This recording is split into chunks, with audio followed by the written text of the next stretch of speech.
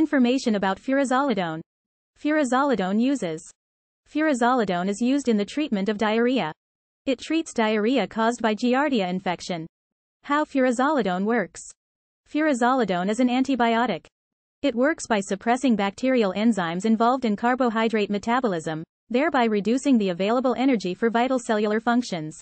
This stops bacterial growth and treats stomach and intestinal infections. Common side effects of furazolidone: headache, nausea, vomiting, diarrhea, stomach pain. Expert advice for furazolidone.